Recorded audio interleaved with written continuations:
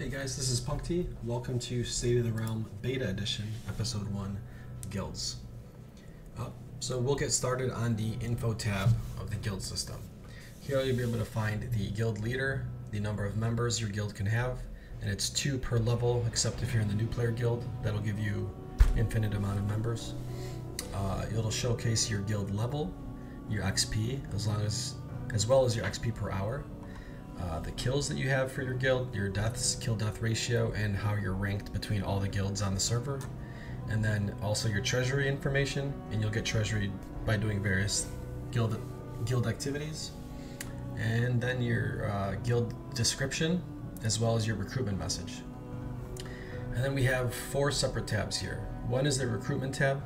So if a player looking for a guild types in the command guilds, they'll come up with a guild UI which shows all the guilds that are currently recruiting people.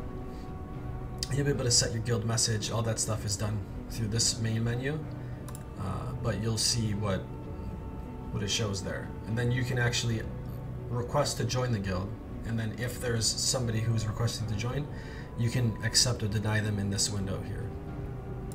Then you have the information panel, and that will allow you to edit your gear score required for the guild menu here. So if you have a gear score requirement, you can showcase that there. And then the Discord link for your Discord channel, as well as if you're actively recruiting or not recruiting members, you can click on this and it'll change the availability to join through this UI here. And then if you go back to the other side, you have the options. These are just the general options, right? Inviting players, resigning from the guild, toggling your title,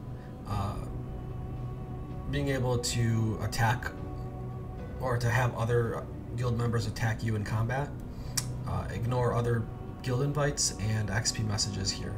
So like if you kill a monster or whatever. And then you have the militia tab. And this is where you can join the militia. If you wanted to do that, you can join, and it'll show you your points if you have any points from killing other people from other guilds in their militia. And it'll show your title as well, and you could resign from this menu.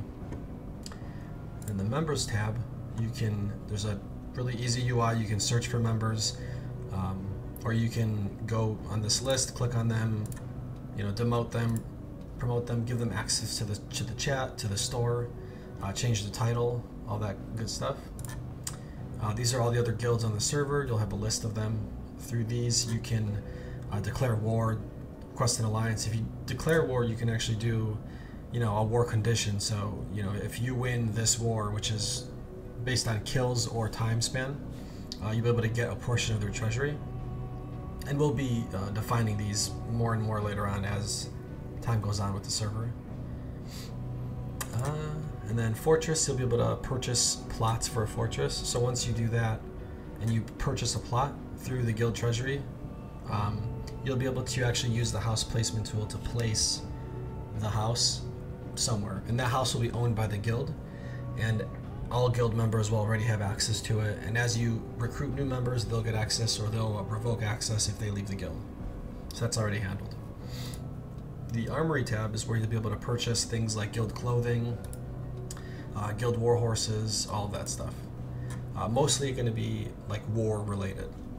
The guild store, on the other hand, is where you can purchase, you can unlock certain things. So you unlock this for the armory, right, the guild sash, so that you can buy it from the armory. Same thing goes with all the perks. Then we have a whole bunch of perks too, and you'll be able to unlock them from there. The missions tab allows you to send companions on different missions, and then that returns back guild treasury gold and XP for your guild. So it's very lucrative to do these over time.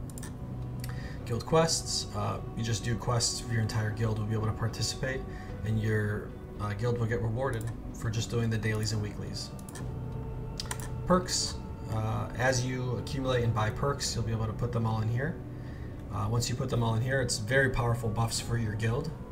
So really recommend doing these, especially skill gain rates, if you're looking to maximize how fast you can get your skill gain up, as well as increasing all the power for your guild as well. dungeons and towns, these go hand in hand. This will show you if your guild is capturing a town or has captured a town or dungeon, right? You can capture all different dungeons and you'll get gold, XP, lumber, and ore for your guild treasury per hour that you have it captured. So it's very lucrative to own those. You'll also get bonuses for farming in the dungeon at that time.